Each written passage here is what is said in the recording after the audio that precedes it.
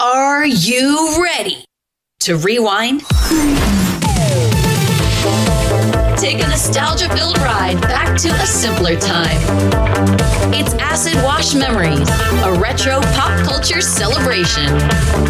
And now your hosts, Joe Murata and Michael Quinn. Hello, everyone, and welcome to episode number 8 of Acid Wash Memories, a retro pop culture celebration. Today we're talking about the one and only Mr. Rogers. We hope it's a beautiful day in your neighborhood. I'm Joe Murata, and straight from the land of make-believe is Michael Quinn. How you doing there, Michael? Hi, that's me, Mr. Make-Believe. Yes, hi, neighbor. Hi. I guess we should say. Hi, neighbor, yes. Hi, neighbor. We thank you. Put my shoes on. Yes, put your shoes on. Sneakers, not the dress shoes. Get in your cardigan. Folks, get ready here because we're going to celebrate the life and career of Fred Rogers. We sure thank you for being with us here. We hope you're doing well. If you haven't checked us out before, we got episodes in the archives, and you can follow us on Twitter at AWM Podcast on Twitter. You can also join our Facebook discussion group. We talk about all sorts of retro pop culture topics. Whatever seems to float our boat at the time. Whatever seems to tickle our fancy. If it's old, if it's pop culture, it's probably there. It's probably there. This episode here, episode number 8, it's been now 20 years since the world lost Fred Rogers, Mr. Rogers. Already. 20 Feels like years. it was just yesterday. I know. The patron saint of children's television died early Thursday at his home in Pittsburgh. And Mr. Rogers, before we get into it here, I just want to say I watched him growing up, and what I like about Mr. Rogers is the show is on for so long that a lot of generations of kids watched him. Yeah. When my parents introduced it to me, they were like, he was on, when we were young or whatever. I don't know, exactly when he premiered, the late 60s. Yeah. Yeah, so, my parents were of age to watch it. Exactly. And I think a lot of you out there, even if you didn't maybe watch it all the time, you know who Mr. Rogers is. Yep. You're familiar with the concept of the show. I feel like, let me say this, I feel like Mr. Rogers is not a watch every episode kind of show. No. It's not a binge watch type of thing. That's not even how kids consumed it. It was kind of like it's on. It's on and you watch it. It's on and the TV just happens to be on in the middle of the day. Correct. I'm very happy we're still neighbors. And might I add, I'm still very proud of you. Tune in weekday mornings at 8. We just hope that today we can celebrate the life of the man and the show itself, and we're going to also compare it to some other PBS, programming that was on. PBS beauties. The PBS beauties that were on around the same time. But Mr. Rogers really, in my mind, brings a lot of comfort. Yes. He was very earnest. He was a very good-hearted man, I think, that really did make a real effort to help kids, help children, and even, in this day and age, help adults deal with feelings and situations. I think he set the table for, I guess not what's right and wrong, but a proper way to act in public. Yeah. You know what I mean? There's a, treat others nicely and that kind of thing, Right. And he didn't shy away from confronting difficult issues that kids might experience and feelings that kids might experience. So many people have asked me, do you ever get mad? And of course I answer, well, yes. Everyone gets mad sometimes. The important thing is what we do with the mad that we feel in life. I've heard it said before, and I agree with this sentiment, that Mr. Rogers, what he brought to the table for kids programming was he didn't talk down to kids. Yep. He talked to them like he was their friend. Yep. That wasn't really what children's television was before that. No, it wasn't, Quinn. And that's actually great that you mentioned that because we are going to talk a little bit about what was going on in children's television. And to be fair, television was newish when Mr. Rogers came along, but nobody had set the tone of hey, maybe you shouldn't be kids, maybe you should be hey, I know what's going on, and let's learn about this today. Yeah, and that is what Fred did. I can't even call him Fred. Mr. Rogers to me. Who called him Fred? That's disrespectful. Yeah, it is, right? Who does that? I think even adults should call him Mr. Rogers. And folks, obviously, as we go on here, we're going to encourage you to tweet at us at AWM Podcast or join our group and post your memories, your thoughts about Mr. Rogers, maybe watching it growing up. And obviously, it was all the reruns were always on also. It wasn't like they were always new episodes. Though as a kid, you don't know that. I had no clue if an episode was from 1975 or 1987. Yeah. I had no idea. Exactly. So that's what we're going to get into here. But overall, I think that he was just a decent, earnest, real kind person by all accounts that really did care about helping children and helping people. But how did this all start? Well, Fred Rogers was born in 1928. Wow. March 20th to be exact, near Pittsburgh in a town called Latrobe, Pennsylvania, which some of you might know is where Rolling Rock used to be brewed. That name sounded familiar the minute you said it, because didn't it used to be on the bottle? Yeah. Rolling Rock, which is actually a pretty decent, like easily drinkable beer. For the record, right? Rolling Rock, same as it ever was. And Fred got a bachelor's in music, and then he went to the Pittsburgh Theological Seminary, and he was actually ordained. Some people don't realize this. He was an ordained Presbyterian minister. Right. He believed that his ministry was not to preach, from a pulpit, so to speak, but was to educate kids, teach kids through the way of television. He had a passion for teaching kids. He did. Just like I'm sure there's many teachers out there to this day who just, they got involved at the schools because they wanted to teach. Right, and that's actually their passion. It's something they really live for. And meanwhile, he happened to become a floor director of some television shows at NBC. NBC Television. Can we set the stage here? Like, what year is this? He became a floor director at NBC in the early 50s. Right. So this isn't NBC. We're just trying to get the TV running here. Right. Like, we're just trying to get enough content out. Like, it's not some glamorous fucking thing. It's like they were just getting anybody that could help them out. This is the era where there was like 7 shows. Right. It was it's like Jackie Gleason had one, and there's Milton people Berle. setting up the sets and like moving things for the next one. The stuff was just still live. Yep. Like literally. It's like we just have the camera running. Like just next. Like But he did work at NBC. Put a card in front of the camera so they can't tell.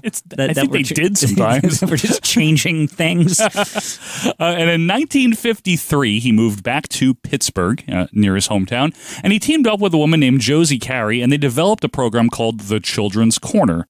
Josephine. I don't know why, but you just look so regal today. Well, I try to keep myself in regal form, Josephine. Well, you do a very nice job of it, King Friday. Thank you so much, You're Josephine. welcome. What a pleasant visit.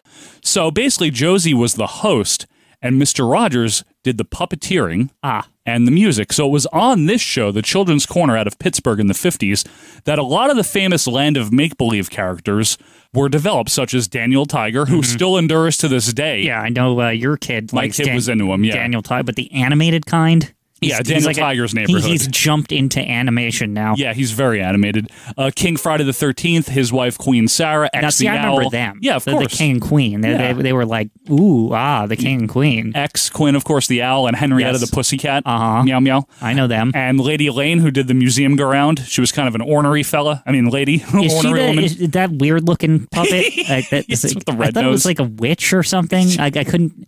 The hair is like just straw. And she's kind of straw. She's kind of crude, too, Lady yeah. Elaine. She's not always nice. Do you think that puppet is one of those that maybe they should have changed when they made it to prime time, but they're just they kind of like, whatever. Like, we like it. It's kind of raggedy, whatever. It's very raggedy. Like it looks like they threw it's the same puppet throughout the whole time, and they just it literally was like one of the first ones that they were like, we intend to make this better, but it's just here for It's like a prototype, basically. Yeah. What do you want? I'd like to see you. Why? I don't know! Also on this show, this will be useful if you're in Canada. Listen up, because you're going to know what I'm talking about. Was Ernie Combs, who was Mr. Dressup, and I guess that's kind of the Canadian equivalent, so to speak, of Mr. Rogers. Mr. Dressup. Mr. Dressup. Well, thank you, Bird. Thank you, boy. You're welcome. Now, I think I'd better go in and take these things back to the tickle trunk. So for all you... So what, does he wear different Halloween costumes or something? I never watched the show. But for all you Canucks out there, all of you north of the border here, let us know your Mr. Dressup memories, okay? Was this after Mr. Rogers? Like, they're like, hey, that Mr. Rogers, that's a good idea. Let's make a Canadian version. And then that's a good idea. Let's put maple leafs and stuff on it. Drink syrup, obviously, of course. And has antlers. Because Canadian content, CanCon. Yeah. Anyway, in 1963, the Canadian Broadcasting Corp, the CBC, they asked Mr. Rogers to host a 15-minute television program. Okay, so let's date this. 1963.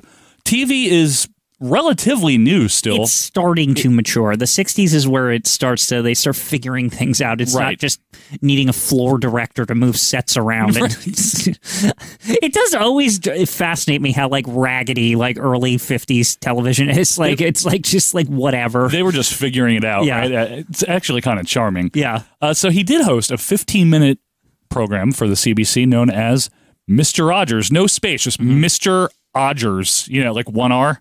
Though we ultimately know very little about the show, it can be inferred that it was very similar to the eventual hit PBS series. 1963 to 1967. This was the first time he was on camera as a host this time. But he also worked with, again, CanCon, Ernie Coombs again. So they had an association. Is it Combs or Coombs? Combs, whatever. I don't really care, to be honest. You guys up in Canada can correct me. He didn't really make it into the American canon. No, he's CanCon canon all the way, the Triple C. Stop. It's weird that Mr. Rogers has like a separate Canadian canon. Yeah, Canadian counterpart. Yeah. So, meanwhile, during all of this, early children's programming, again, we're talking about the infancy of TV, one of the most notable early shows was Howdy Doody. Howdy Doody time. Howdy Doody time. Say, kids, what time is it? This started 1947 here. Oh man, that's just like when the prototype TVs are like getting out there. They're really isn't that new. like the year they? I know that technically like the television was invented in 38 or something like that, but they didn't really like hit mass market until the late 40s, and even then they were like super expensive. Yeah, they didn't take off until the very early 50s. Right. I Love Lucy was one of the reasons, and the post-war tech. Yeah, post-war tech we've been talking about here. Created a little bit before the war, but we don't have time for that now. Like that kind of tech. We have to make pennies out of steel right now. Right, so let's wait till after 1945, and then we'll start getting it out there. Let's cool our jets here. Yeah. So Howdy Doody, which was on from 47 until 1960.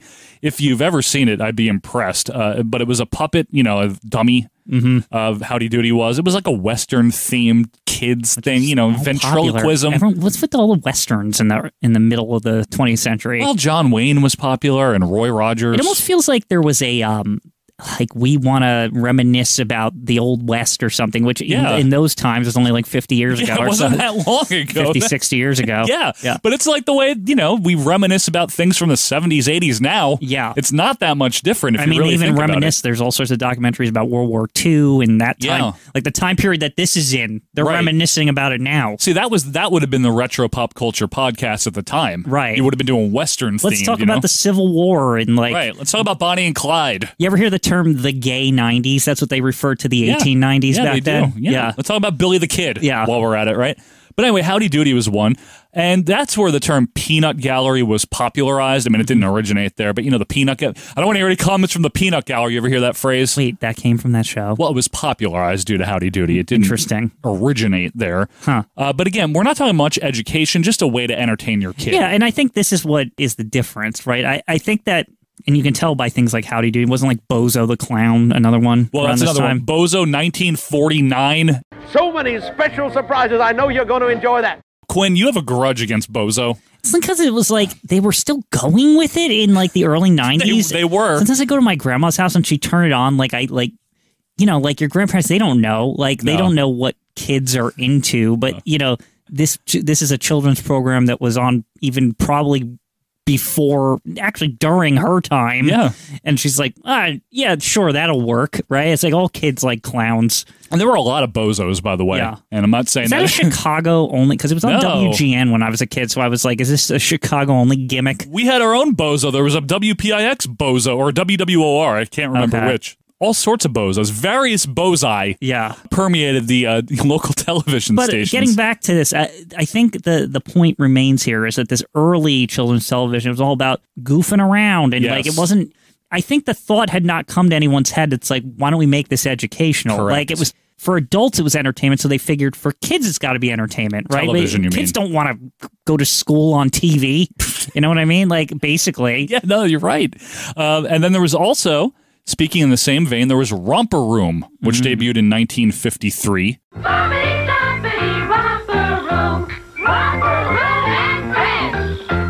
What was this? Romper Room, by the way, was on until 94. Yeah, I've heard the term insane. Romper. All these like early ones lasted way too long. Long time. Romper Room to this day is still used as like a term when like a place is a zoo. It's a real romper room in there. Yeah, that's how I know the term. But the show, I never watched it much. It was on when we were growing up, but this was a show that was like it's basically like preschool or kindergarten on TV, meaning, hey, let's do a game, let's sing a song, let's have some storytelling. So we're getting a little educational here. Like we're starting. It's more like in school. It's like you're watching kids at school, and then what if we put a camera in a preschool? Kind of. I mean, honestly. And then the most famous one out of this period, which started in 1955, and believe it or not, it's not Australian, Captain Kangaroo. Well, good morning, and welcome. Welcome to Captain Kangaroo's Treasure House.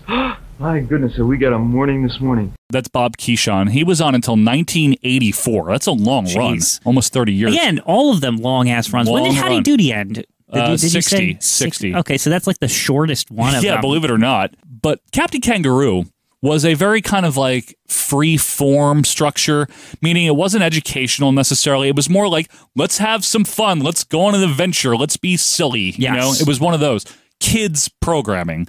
And this is obviously not to mention all of the innumerable local programs per station in any given city and area. Making up shit. Right. I mean, hoping it catches on and gets taken national. Right. But in 1968, with all this in mind, Mr. Rogers' Neighborhood, previously Canadian 15-minute show, 1968 to date that, okay? Tumultuous time in the United States, honestly. Absolutely. Really. It began airing nationally on NET, which was National Education Television. That channel, by the way, was replaced by PBS in 1970. Oh, what's the difference? Who watches PBS? I'll tell you who. Discerning, cultured viewers like yourselves. So Mr. Rogers' Neighborhood began in earnest in 1968. For anyone that likes numbers, there were 895 total episodes of that program. Holy shit. Yes, it ran. I mean, that makes sense. He was on for like 30 years or something. He was on for a long time. It ran, the initial run was until 76. He took, not a lot of people know this, he took a 3-year hiatus. Interesting. He came back in 79 and then ran all the way until 2001. First run. You think he was the highest paid PBS I don't think you get paid a lot if you work on PBS, Quinn. They must have paid him something. He can't just like live out of a shack or something. I don't know. You see that set? He might have lived on that set. It might have. Traffic light and everything. I did look like at home. It was. I wonder if anything was up the steps. Well, that's one of the things I liked about the show is it opened with the little model, and then you'd hear the music. You know, Johnny Costa, the music director, would play all the songs and stuff throughout it. And anyway, you have the ding, and then I was fascinated as a kid by the model. I always wanted my own. Then they zoom in, and then it slowly becomes like regular. Yeah. And then he walks through the door, and he sings the song, you know. It's a beautiful day in this neighborhood, beautiful day for a neighbor. Would you be mine? Could you be mine? Takes off his coat, puts on his sweater, changes out of his work shoes into his play shoes. Right. That's what it is. This kind of already, right? That action. I kind of like it because it's kind of like your parents or something, right? They come home. I know my parents, they change out of their work clothes and they get ready to hang out with you or whatever, right? And it was like comforting for some reason. There was something very grandfatherly about it. You know what I mean? By the way, have you ever seen, any of you out there, I'm asking a general question, and you, Quinn, the earlier ones from like the early 70s, because it was black and white for like the first year and then it was color after that. So late 60s, early 70s, when he has like the black hair still and he's I've seen clips. He's like 40 and it's really...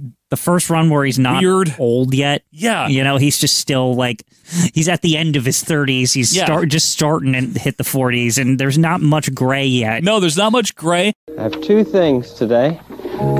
This one is from Mr. Tro, and this one's from me.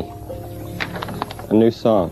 And it's just so weird because to me, I always associate Mr. Rogers as like a 60-year-old. Right. You know? I mean, that's just when we grew up. I'm sure... There's got to be that era of people that associate him as a 50-year-old and then a 40-year-old, right. etc. It's like he's too old to be Mr. Rogers. Yeah, that's a good point. To them. So, but yeah, I think you're onto something there with just coming home, very casual opening, and that was his whole thing, right? He didn't like TV. He said it in his own words. He hated it. So he wanted to find a way to use it because he recognized the technology. And if his goal was to reach children and teach children, you know, look at this. We can broadcast a lesson out to them. Exactly. Because he did not like the types of shows, kind of some of the ones that we just mentioned, where you're talking down to the audience, you're yelling, you're just making noise just for the sake of it. It's not even like you're talking down. You're treating them like they're stupid. There you go.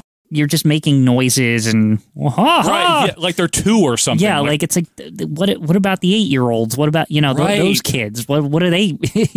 They're half a step away from just jingling keys at the television screen for a half hour. Exactly. You know what I mean? Just Like put shiny things, guys in costumes and stuff like something with a pie. Yeah, you know what I mean? Yeah. So Mr. Rogers had a totally different tact. It's a very low key, very mellow show. There's something mesmerizing.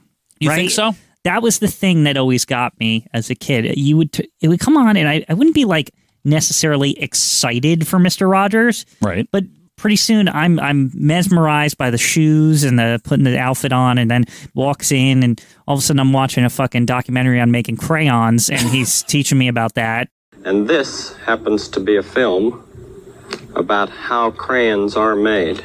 Half an hour later, I'm just like, wow, what happened? Like, I really did like that. It was just, it was just like how it would go on that show. He would just kind of ease you in. And again, you weren't excited or anything, but, there'd be puppets and clips and, hey. Sometimes he'd take you on a trip somewhere. Yeah. Like, we're going to go to Chef Brockett's or whatever. And he mix in stuff like maybe the puppets would be fighting and he'd be like, hey, that's not how you act. And, Yeah, well, he would recap the latest goings on in the land of make-believe and be like, and X the Owl isn't very happy right now with Henrietta. And then, why don't we go? And then Trolley would take us there. Yeah. And then he would kind of like teach us a lesson about like conflict resolution or something. And it was actually really good. When we start thinking about everything in the world, it's the people who are the most important part of all. There are probably people, listen, I get being cynical.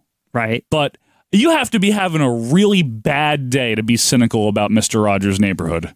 Yeah. I'm serious. There's nothing like overtly negative about the show. It never, yes, he would speak about, topics of the day. Like, I know there's a clip in the 60s where what was it, like he shared a pool with a black person, and it was like it was a huge deal for racial integration. Right, it was a massive deal. It's so warm, I was just putting some water on my feet. Oh, it sure is. Would you like to join me? It looks awfully enjoyable, but I don't have a towel or anything. Oh, you share mine. Okay, sure. And he just went for it, man. He just went for it, and he's like, basically like, there's nothing wrong with this, see? Yeah, no, I think, maybe he had a reputation at the time, because I wasn't an adult, obviously, in the 80s and 90s when I was watching this, of being boring, of being like an old fart or whatever. But honestly, if you look back as an adult, I really do see just a genuine person. Yes. Not a saint, not someone that was perfect, not someone whose every single belief was the right thing, but I never thought he acted like that. He never thought he never acted like he was high and mighty. No. We all make mistakes. Right. Like, he would say stuff like that. But I really think that he's genuine. Right. I really, really do. I don't think any of that was an act. To be fair, though, he would be in his day considered liberal to the point of politicians brought him up to the stand to speak for what he was doing. Well, yeah, you know, in 1969, he actually testified for a grant, basically for money for educational television in front of Democratic Senator John Pastor. And if you've ever seen that testimony, it's remarkable because he pleads his case and he gets the money. Right. They end up paying because we failed to mention so far. I mean, public television. It's fucking public. Like, it's funding. Actually partially funded by the government and viewers like you. Like, this program is made possible by annual financial support from viewers like you. It is. It is. Like, that's not like a lie. No. Like, that's not just something they say. Like, right. You know what I mean? They have to like actually ask Congress to give them a little scratch to make these shows, right? And he got the scratch, man. Right. He almost brought the senator from Rhode Island to tears. And I'll dump some of it in right now just so we can take a listen to it. I'm very much concerned, as I know you are, about what's being delivered to our children in this country. And I've worked in the field of child development for 6 years now, trying to understand the inner needs of children. And I feel that if we in public television can only make it clear that feelings are mentionable and manageable, we will have done a great service for mental health. Well, I'm supposed to be a pretty tough guy, and this is the first time I've had goosebumps for the last 2 days. Well, I'm grateful not only for your goosebumps, but for your interest in our kind of communication. Could I tell you the words of one of the songs which I feel is very important? Yes. This has to do with that good feeling of control, which I feel that children need to know is there. And it starts out, what do you do with the mad that you feel? And that first line came straight from a child. I work with children, doing puppets in very personal communication with small groups. What do you do with the mad that you feel? When you feel so mad you could bite. When the whole wide world seems oh so wrong, and nothing you do seems very right. What do you do? Do you punch a bag? Do you pound some clay or some dough? Do you round up friends for a game of tag or see how fast you go? It's great to be able to stop when you've planned a thing that's wrong and be able to do something else instead and think this song. I can stop when I want to, can stop when I wish, can stop, stop, stop anytime. And what a good feeling to feel like this and know that the feeling is really mine. Know that there's something deep inside that helps us become what we can. For a girl can be someday a lady, and a boy can be someday a man. I think it's wonderful. I think it's wonderful. Looks like you just earned the $20 million.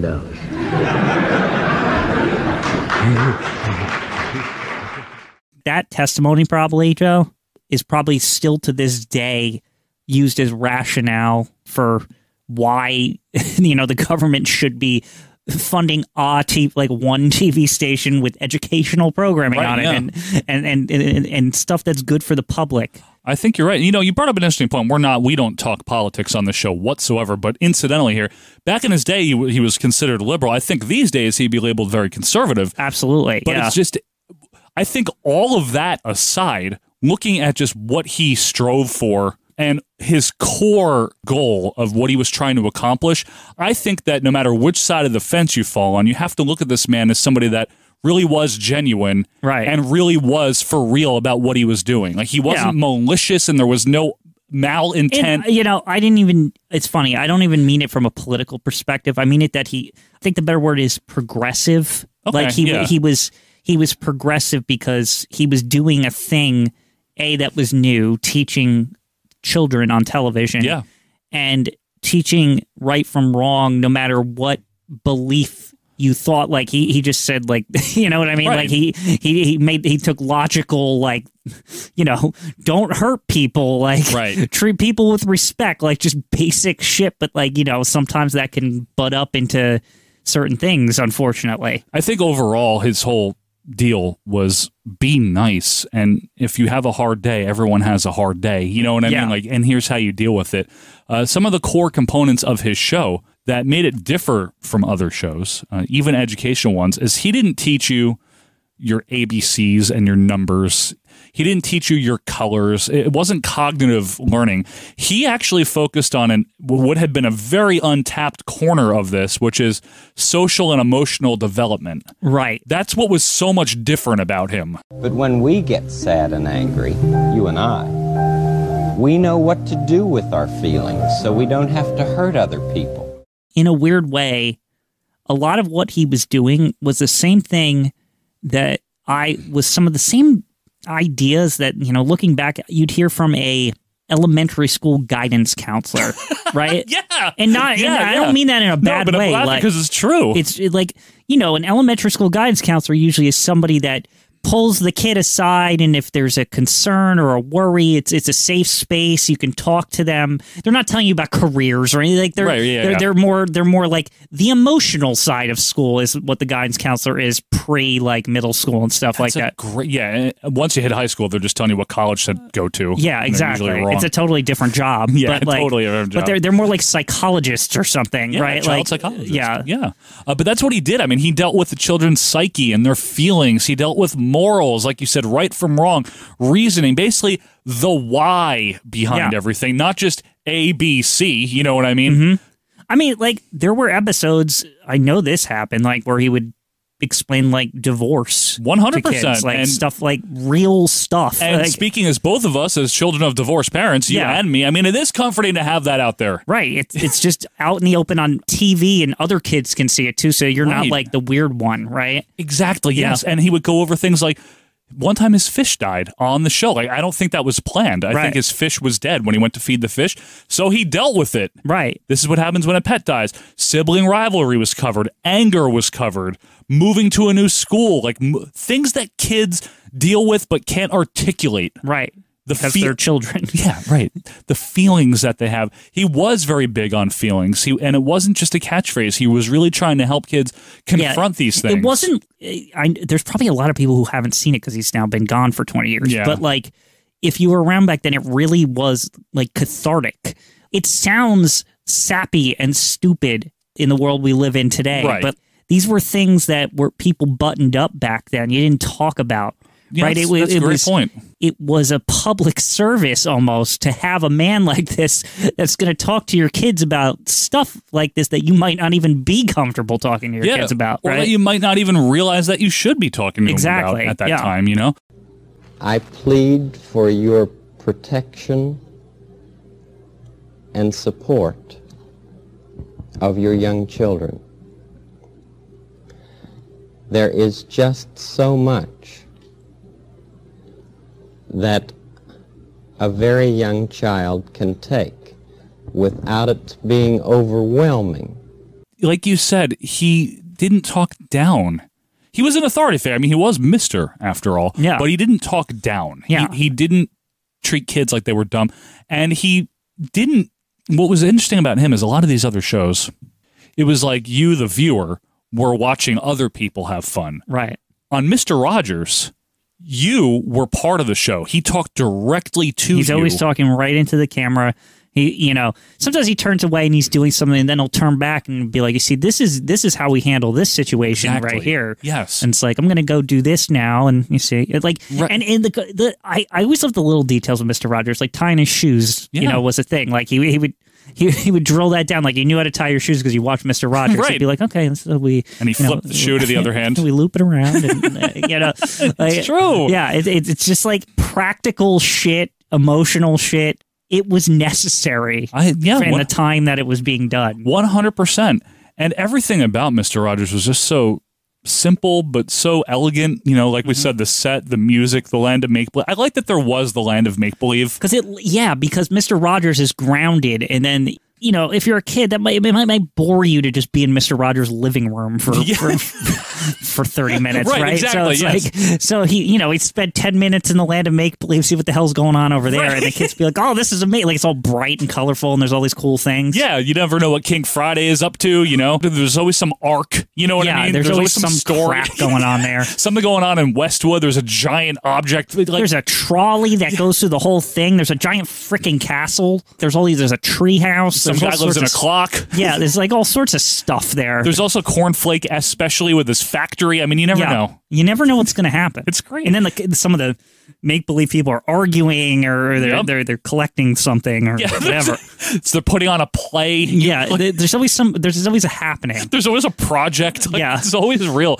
But I like that it's delineated as, okay, trolley's going to take us to the land of make-believe. This isn't real life, kids. You know? Yeah, there's a very a break there. That's the other thing, and you might think that's stupid, but for a child, you kind of like have to do that, right? Because they might think, oh, Mr. Rogers lives in the land. Oh, he can just go to the land of make believe. That's real. Yeah, right. It's like, no, he's very clear. Like, this isn't real. Like, this is for fun. We're pretending. We're pretending. Even sometimes he'd frame it that way. Let's make believe that X the owl. You know, like he would say that, and it was just really cool. So that's Mr. Rogers' Neighborhood in a little bit of a nutshell.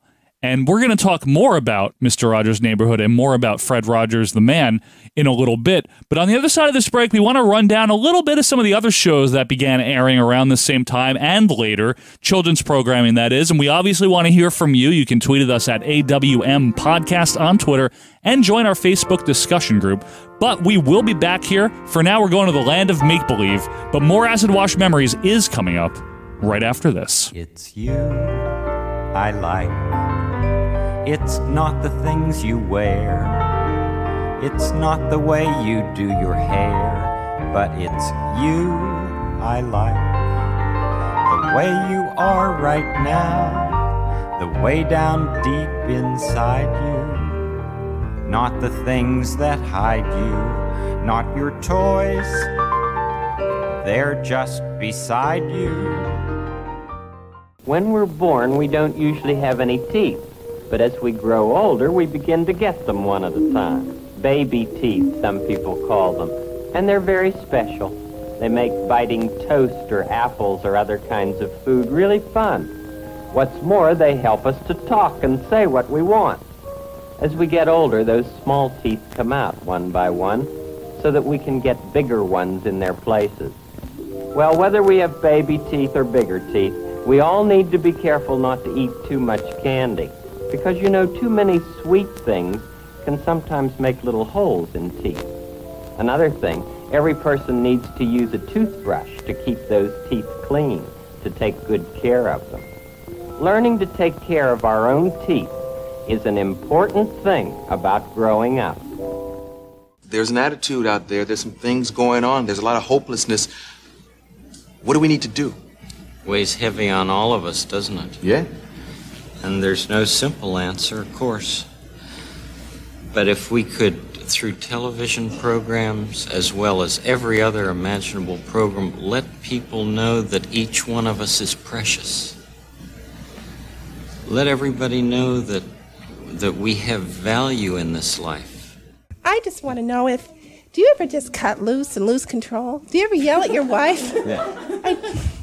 I just can't picture you having a knockdown drag out with your wife, you know? No? Well, I think maybe it would be good to talk with her about that, but it's true. I have a very modulated way of dealing with my feelings.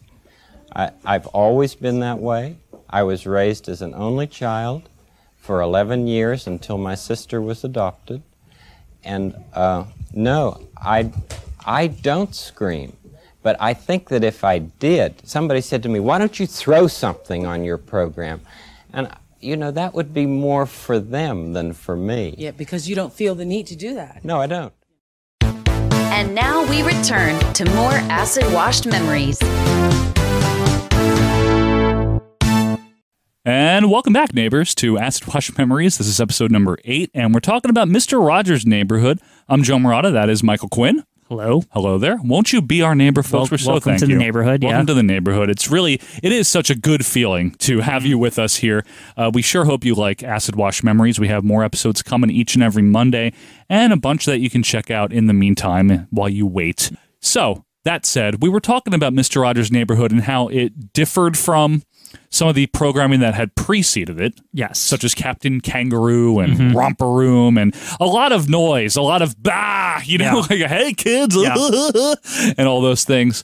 But there was another show that debuted the year after Mr. Rogers went national on PBS or NET and PBS, and that one is still on to this day. And of course, we're talking about Sesame Street. Yes, Sesame Street. Ernie, get in here. Oh, hi there, Bert. Yeah. How are you? Yeah, hi, how are you? Don't give me that. I'm mad, and I think you know why. This is a cognitive learning show. Yeah, this is more like, you know, ABCs, 1, 2, 3s, and singing and dancing and making it fun, and you know, like that kind of thing. And a very good show for its time. Excellent show. I don't know about now. I haven't watched it in a very long time. So this is the Jim Henson show. It is. It's considered landmark. In a way, it ended up being bigger than Mr. Rogers. Oh, it did, yeah. Because Mr. Rogers is more subtle. Very subtle. But the one thing I will say is I feel like these two shows combined are like the PBS brand. Oh, what a package. Like, I mean, they seriously. were like, yeah.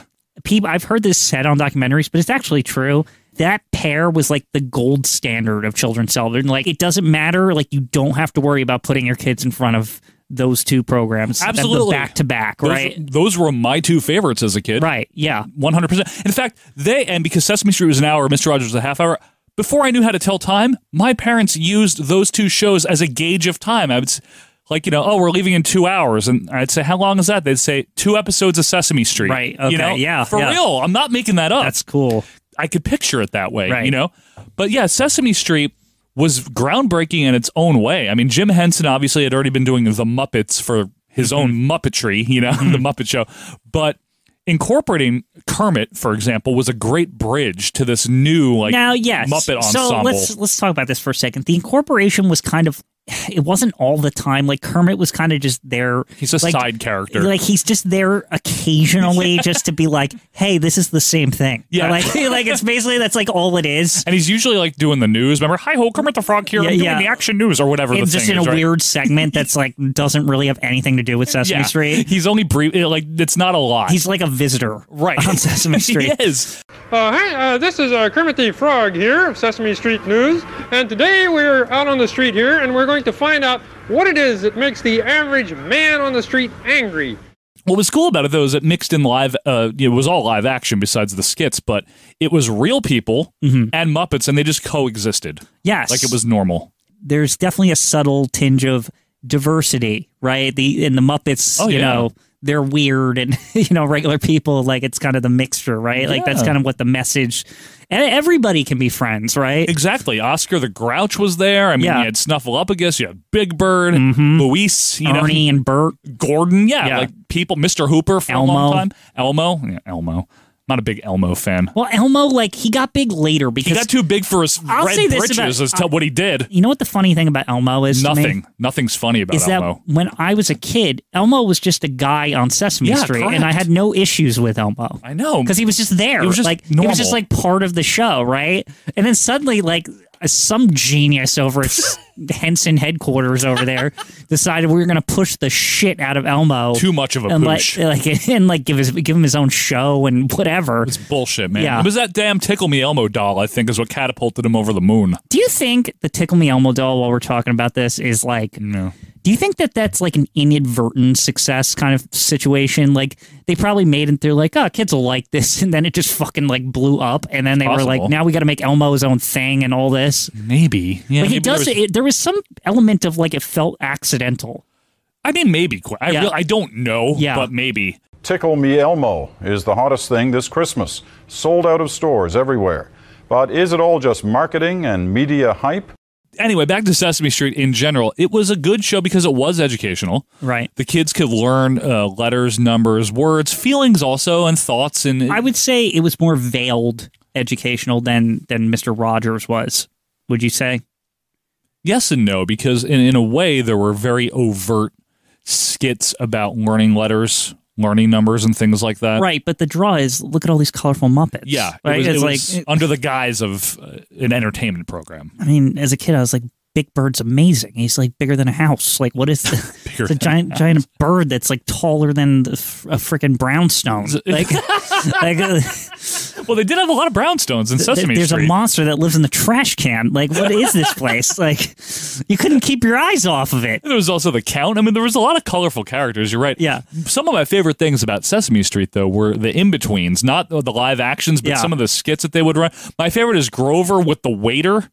Or was Grover was the waiter, and the guy with the blue head was the customer? Very good then. One little hamburger right away. Make it very rare. Yes, sir. Singinity bitty, Charlie. I get a ding-a-ling every time I come in here. I mean, there was always Bert and Ernie. They're great. They seem to always have a sketch. Well, they're definitely based off The Odd Couple, obviously. Yeah, but what's funny is their names are based off It's a Wonderful Life. Like, it's just a weird, it's a weird thing that Henson took on that one. The first time I saw It's a Wonderful Life and I heard, Bert, Ernie, I'm like, what the No, it was and then you realize it's like, no, this movie came out in the 40s. Jim Henson saw it and just remembered that duo. Seriously. But you're right, though. Sesame Street and Mr. Rogers were basically a package. Yeah. They were the flagships, I think, and the faces of the PBS programming. Mm-hmm. So did they ever cross over? I feel like there was like one crossover ever. Right? I don't remember it, but I wouldn't be there surprised was. if it happened. It was probably like in the 70s, though, Who is it? It's Mr. Rogers. Mr. Rogers, come in. Thank you, Big Bird. You came back. Yes, well, I wanted us to have a visit. We didn't get to know each other before. Another one that debuted on PBS, 1983, and ran until 2006. A lot of people have fond memories of this one, was Reading Rainbow. Hi there. Everybody's been telling me about an amazing store around here. They say there's nothing in the world like it. So I wanted to see for myself.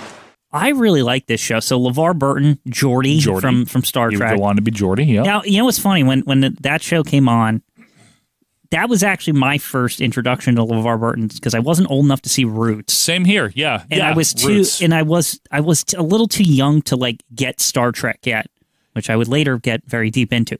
But I was too young for that. Yep. So this to me, when I saw Geordi for the first time on Star Trek, I'm like, wait, that's the guy from Reading Rainbow. Same here. Like, yeah, what that's the how heck? I knew him. Like, I knew him from that. Yeah. Now, Reading Rainbow was overtly a show about books, getting kids excited about books and reading, and they would take... I loved this show. Oh my God, even the song I loved. Adored this show.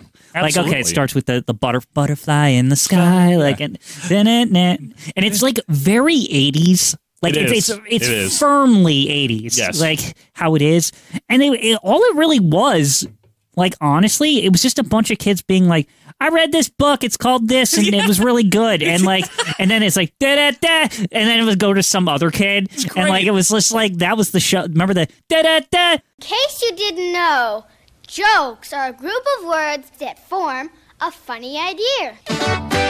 It's one of the first bumpers that I can remember. Like I would always get a smile on my face when I would hear it even back then. Yep, I remember it fondly. I think it's ingrained in my memory, the bumper. Yeah, you know?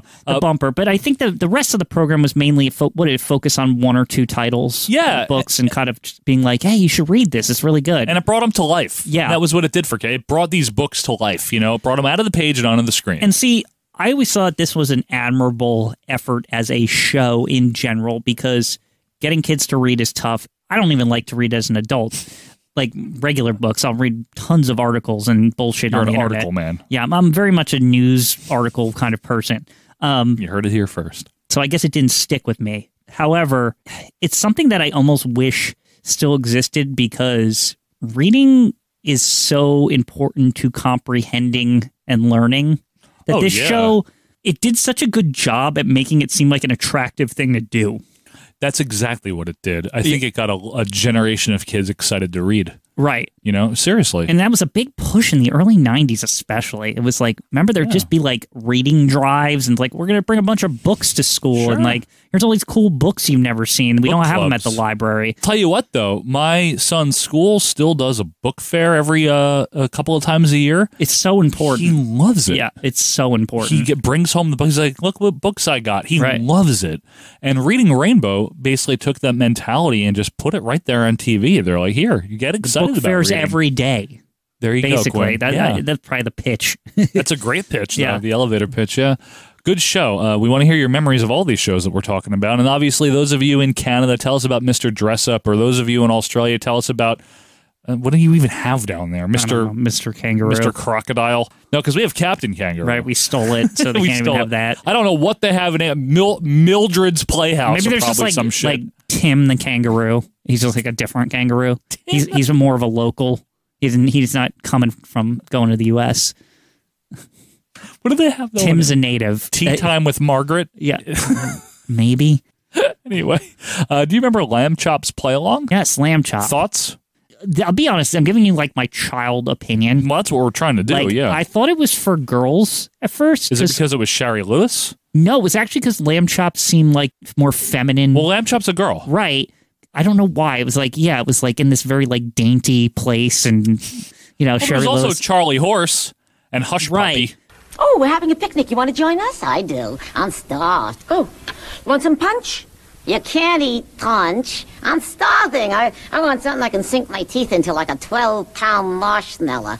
But what I was going to say is Charlie that Horse was an asshole. It's another one of those that you'd be like, I don't want to watch this if you're a little boy, and then it would slowly like lure you in because it was just like interesting. Like you know what I mean? It was one of those. I liked it. If you didn't watch it, folks, it was on from only 92 to 95, but a short run. Short run. But it was very popular. Very popular. Lamb Chop was not new. That was based on Shari Lewis's character that she was ventriloquist. Very good one, by the way. Excellent ventriloquist. Professional. She had her own show, the Shari Lewis show, in the 60s. I don't know if it was called that, but she had her own show in the 60s, and Lamb Chop was on that.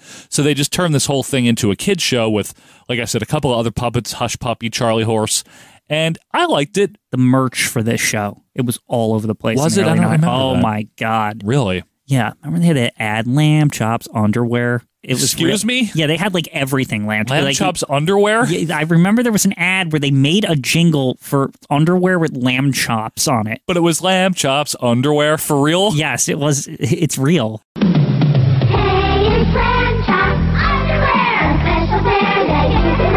One bad thing about that show is it introduced This Is the Song That Never Ends. Yes. That was, to me, actually the best part. Best part? As a kid, you were that kid? I was like, this is great. No, it isn't.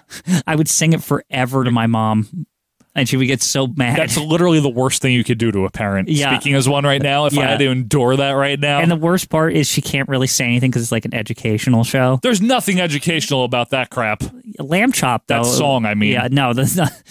My mom would sing along with it, too. She thought it was fun. Well, again, it was a good... But then I would keep going. Because it doesn't end. Because I'm a kid, so I'm like, well, it says it's the... You were that kid. Yeah, I can't believe you. So does it end, Mom? Horrible, Quinn. Yeah. You shouldn't do that to your parents. Here's one that I think has no educational value, and I think there's a lot of criticism of it for that very reason. I'm talking about Barney and Friends. He's big. He's purple. He's your best friend. He's... Hi, everybody! What about it doesn't have educational value? Because to me, it was... I was a little too old when it came out, but of what I saw about it, it was kids in a classroom and Barney teaching them not to be jerks to each other. Wasn't that basically the show? Wasn't it like a little bit of Mr. Rogers mixed with a giant dinosaur? Barney pissed a lot of people off. Let me put it that way, because he just looked annoying and he sounded annoying. I think that's the biggest part of it. It's almost like just bad character design, literally. Like he's annoying. Ruining probably a generally positive message from what I saw. It's not that it's not a positive message. I think it's that it's very empty. It's just like, hey, everyone's good. That's my Bullwinkle, but I'm Barney. It's a classic case of like, hey, Rocky. Sorry. It's a classic case, if I had to like place it, of PBS trying to adapt some kind of combination between Mr. Rogers and Sesame Street into like a new generation, right? I hated it. Yeah. But I mean, kids who, you and me were too old for it, but I was right on the cusp, yeah. Right, yeah. So, but the kids that grew up with it, like they're at, like to them, that was a big part of the PBS lineup. I think people got pissed off because he would just like make up new words to establish songs, like, I love you, you love me, like, and just, it was just annoying. I think there was something very cloying about it, very saccharine. Yeah. It didn't have the sincerity or the warmth of a Mr. Rogers. There actually was a public backlash, and that's kind of, it ended. There really was. Yeah. I mean, it was on for a long time. I think the public backlash was a little much. I mean, at the end of the day, it's a fucking kid's show. Who gives a shit? Like, well, I think because of the fact that it was on PBS and so people felt like they could have an opinion and shut it down. Yeah, not only that, but I mean, it almost seemed like a merchandising grab because if you remember in the early 90s. It's one of the early ones. Yeah. I mean, Lamb Chop was going in that direction too. It was. I told you about the underwear and the Lamb Chop doll. So yeah, but Lamb Chop didn't have the saccharine nature that Barney did. Barney, it seemed very much like, let's make a show that we can merchandise. It's like if Lamb Chop was kind of the prototype of like a short run, like Barney is like but Barney was on a long time. Yeah, Barney's the like, let's really hit it. They hard did with the merchandising. Barney wasn't popular for very long. It was on for 18 years. There was a year or two where he was like the hottest everywhere. shit. Yeah, 93, something like that.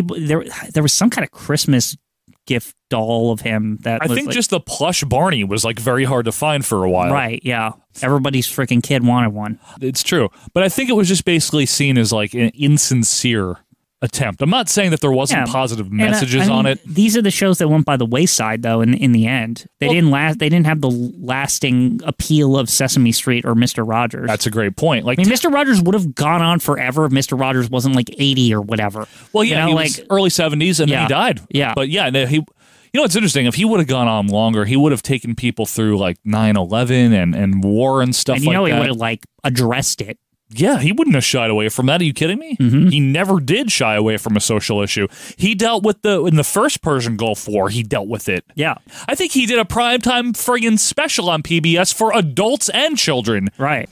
The least and the best we adults can do is to let our children know that we'll take good care of them, no matter what. People needed Mr. Rogers. And, going back to that, actually, like as we get to the later period here. Yes.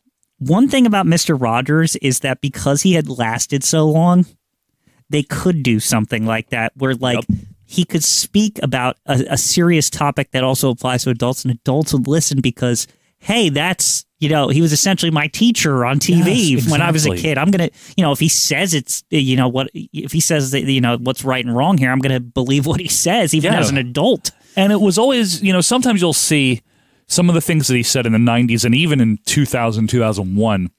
Sometimes during hard times in the world, videos of his will start to have a resurgence. Right. His comforting messages that he put out there during that period of time. Because there is a long-lasting impression that he left with people. His words of comfort, his words of, listen, everything is going to be okay. It's hard sometimes or whatever. You know, I don't want to even make fun of the guy or try to do an impression because he really was a really good man, I think. But I did want to address a few fun things here.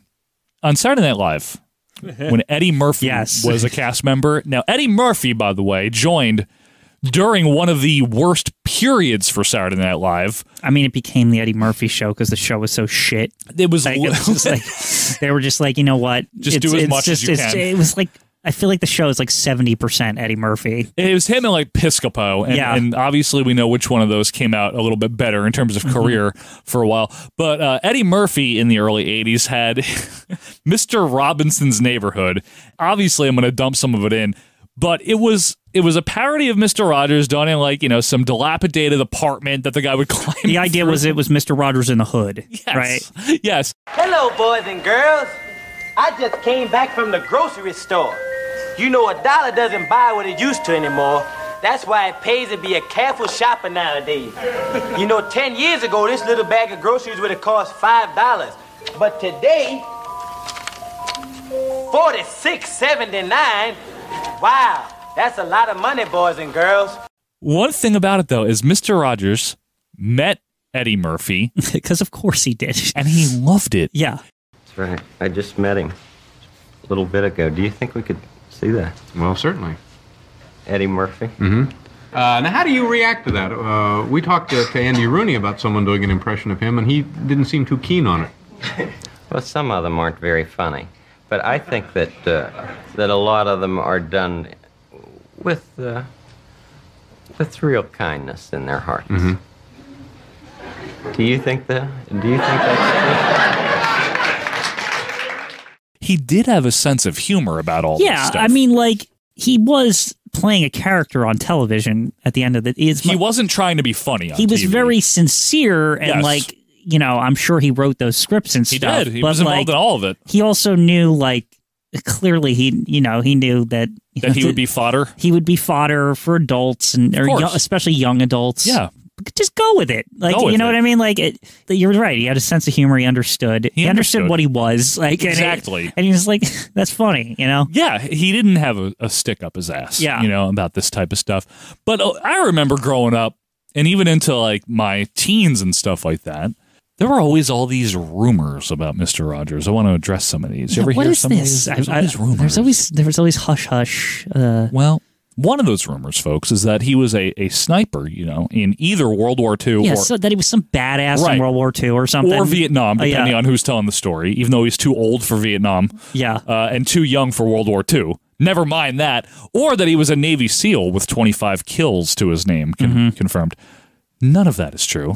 He went to... Doesn't track with his life at all. He went to school Then he became a minister. Yeah. And he was doing children's None programming. of this tracks with his actual biography. Zero. But it's all it makes good cannon fodder because you could say it's like they it's a secret. It's Right. he's in the CIA or some shit, right? Well, and it's like during that period of time where there used to be those rumors like, oh, did you know that Marilyn Manson is Paul from the Wonder Years? Yeah, I remember that one. Right. You had no internet yet. The internet existed, but you didn't even think to try to verify this shit on the internet. People just threw logic out the window. Oh, you know? yeah, there was all sorts of stories. Like, never mind the fact that Marilyn Manson's real name is Brian Warner, I think it is. Yeah. And you could know that, It's just, he must be, because I heard of it. Did Kurt Loder ever get to ask Marilyn Manson if he was Paul from the Wonder Years, just to clarify? Like, I feel like it was like a good question. Why specifically Kurt Loder? Because he was the interview music people guy back then. What about your cousin, Martha Quinn? She wasn't on when Marilyn Manson was around. That's true. Kurt Loder was like with the network he might still be with the network for all I know. Isn't he like really old now? But it seems that he shouldn't 77. He shouldn't be that old. You know what I mean? You don't feel like Kurt Loder should be old. But then again, also, he was the old man at MTV. He was like the voice of authority, right? But like, when you say the old man at MTV, it means he's like 37. Like, you know what I mean? Because like Alan Hunter was a kid and Julie Brown. Yeah, everyone was a kid. And Your Kurt cousin. was like, he's in his 30s. What an old man. By the way, if you're joining us for the first time here, you didn't follow us from our old show, our Vantage Point Retro Wrestling podcast. I'm not making a joke. Martha Quinn actually is Quinn's cousin. Yes, this is a true story. Need to make sure that I'm not just ribbing you. Yeah, it's actually true. But anywho, that was one of the rumors. Another one. This one is absurd and it's very insulting. In all seriousness, is that he was a convicted child molester. That's ridiculous. Yeah, and because of that, there were never kids on the show. There were kids on the show all the time. Yes, not like every episode, but there were. You know what I mean?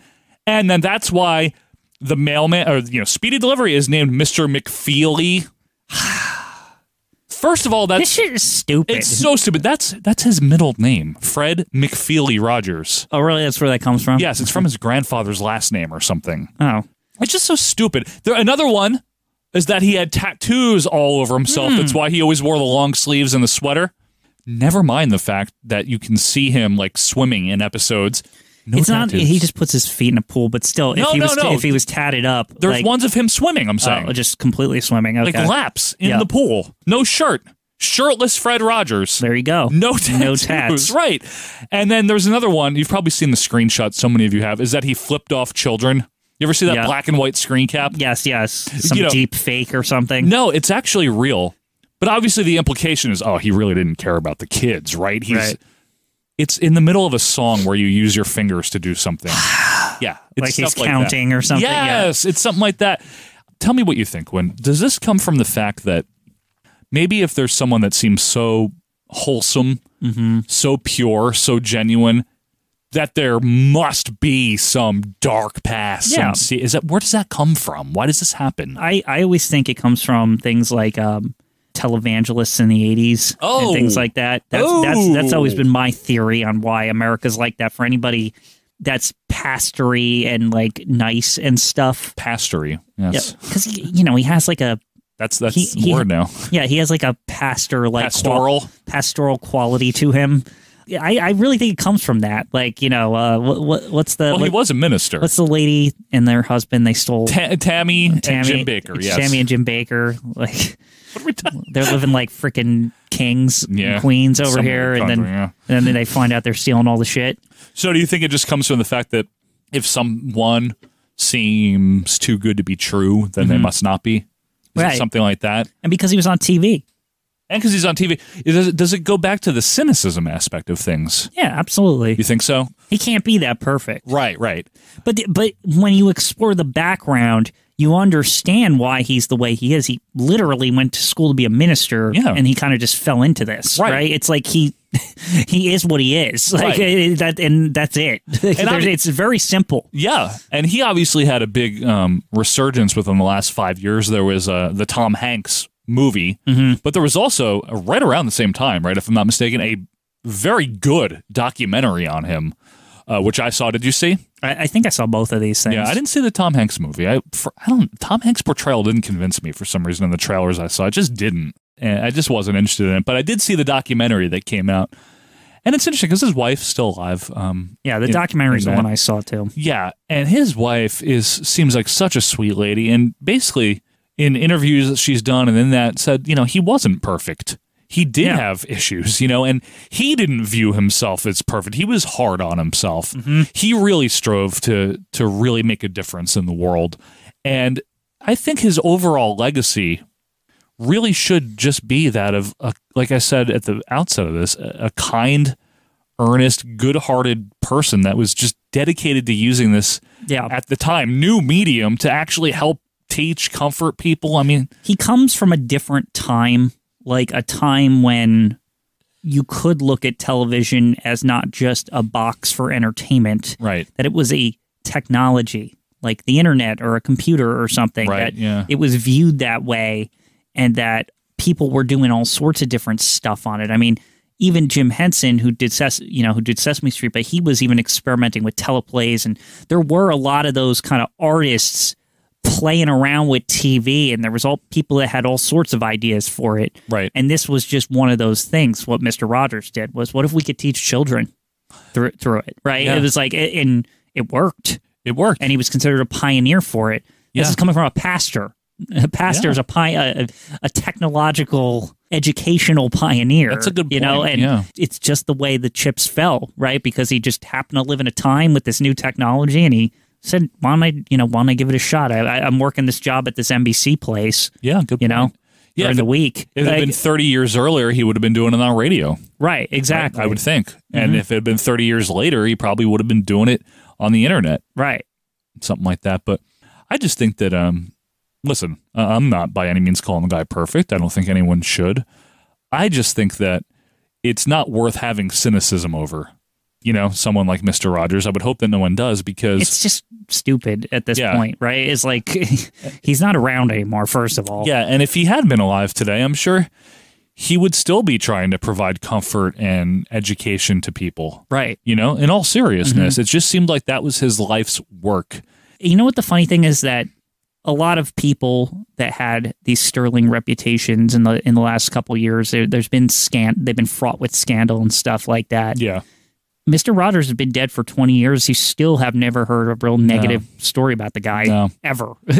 Because I really think with him, what you saw was what you really got. Right. I really think he was that. Again, you're right that he was playing a character, the children's television host. It's a little different with his wife behind the scenes and stuff. But for the most part, he just seemed to live his life in a decent and upright manner. Right. And not ever in a way that was condescending to people that had a different belief, that came from a different background or anything like that. And that was one of the great things about Mr. Rogers, is that he really did try to encourage each child that watched him to be the best them that they could be, to be special, to be unique.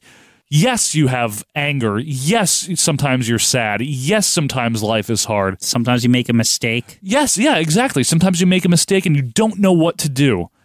And that's okay too. And that's the kind of comfort, that's the kind of uplifting acceptance I think that people still need to this day. Yeah, it's a shame there's not somebody like him, because it really did probably shape a lot of people. And I think it had the potential to shape even more. It did. It didn't shape everyone, obviously. No, but, it didn't. And the longer it went on, the more people could have reached. But unfortunately, he is also a man, and he can't live forever. He's not the Highlander or something. Sadly passed away February 27th, 2003, 20 years ago, since the world lost Fred Rogers. A man who commanded respect, and a man who I think was respected by so many. So a man that probably influenced PBS from an educational perspective. That's also part of the legacy. Oh, probably. I think set a template that, there's modern YouTube people, like Blippi is one of the kid stars. Don't look him up because you'll find a bad story from a while back. But other than that, what he portrays is very similar to Mr. Rogers, just in a very excited, I feel like he even set the tone for PBS in general. Like, part of the reason I feel like Masterpiece Theater, for example, is on PBS is because of, like, it's like what the network is known for. More like, we're going to show you versions of classical novels and like just real educational stuff, Sure, right? yeah. Period pieces, Period pieces. and historical stuff, and that roadshow where the Antique Roadshow. Great program. Like, it's all like, because Mr. Rogers came so early in the network's life, he did in a weird way set the tone for what it was, right? What it still is. It's more of like the educational and history and literature and kids stuff that's good stuff for kids, not like junk. Quality programming and paid for by the community, and like it just has like a vibe. Documentaries, like just anything that's informative, not trashy, like high quality. That's a good point. Not just like junk, the History Channel stuff. Like, you know what I'm talking about? Like, I do. Like, it's not about the Sasquatch and if he's real. Even though I'm pretty sure they had that. PBS did have the show with Leonard Nimoy about like all that shit. Don't bring that show up. Yeah. Please don't bring that show up. I keep thinking of it lately. I don't want to talk about that show. But in all seriousness, folks, Mr. Rogers was our neighbor for so many years, for so many of us growing up. I just don't think there will ever be another Mr. Rogers. No, do you? Not at all. Once in a lifetime. Very unique person. Be somebody like him, but not him. There will never be another Fred Rogers. Thankful that I got to watch him growing up. Thankful that you can find a bunch of episodes of Mr. Rogers if you ever just need a little bit of encouragement, if you ever need a little pick-me-up. Basically, folks, we're thankful that you're here. It is, like I said, such a good feeling that you're here. We're thankful that you're our neighbors. We are. We encourage you maybe to think about Mr. Rogers for just a couple minutes even. Let us know your thoughts about him. Reminisce away on Twitter at AWM Podcast, or join our group and maybe look up a clip or two of Mr. Rogers. Yeah, if you've never seen him before, man, there might be people. Yeah. It's possible now. You Canadians out there and you Aussies and people over on the other side of the pond, go ahead and do that. But one way or another, just want to remind you that Quinn and I will be back next week for something completely different. Absolutely different, yeah. Very, very different. Until that time, Joe Murata, Michael Quinn, we will see you next week. See ya. Like what you heard? Be sure to leave a review and subscribe on your favorite podcast app. We will see you next week.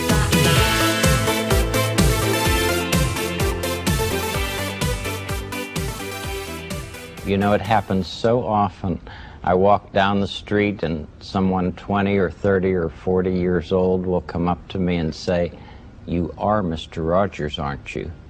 And then they tell me about growing up with the neighborhood and how they're passing on to the children they know what they found to be important in our television work. Like expressing their feelings through music and art and dance and sports and drama and computers and writing, and invariably we end our little time together with a hug.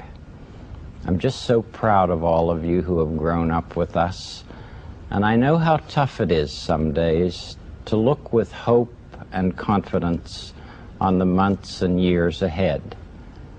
But I would like to tell you what I often told you when you were much younger. I like you just the way you are. And what's more, I'm so grateful to you for helping the children in your life to know that you'll do everything you can to keep them safe and to help them express their feelings in ways that will bring healing in many different neighborhoods. It's such a good feeling to know that we're lifelong friends.